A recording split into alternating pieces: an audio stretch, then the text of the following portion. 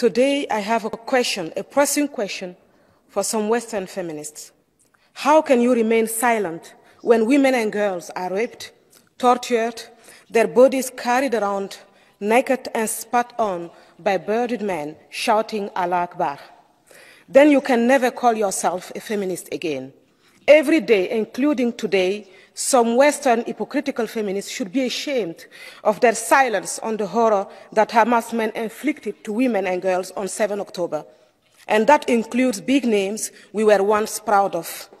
Why are their lips sealed and their hearts of stone when it comes to the excruciating pain of Jewish women?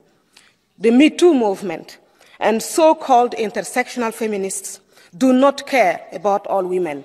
If they remain silent, it means they have lied to us about their commitment to women's rights. Their actions support the oppressor, not the victims. Also, the EU money does, indirectly. Those who say nothing about these women and the hostages should not be standing here and speaking about human rights. When you are under attack by terrorists, a ceasefire is like raising your hands when you are being shot at. Perhaps it's worth considering that a real lasting ceasefire will start with bringing back all the hostages to their homes and the rapists to justice.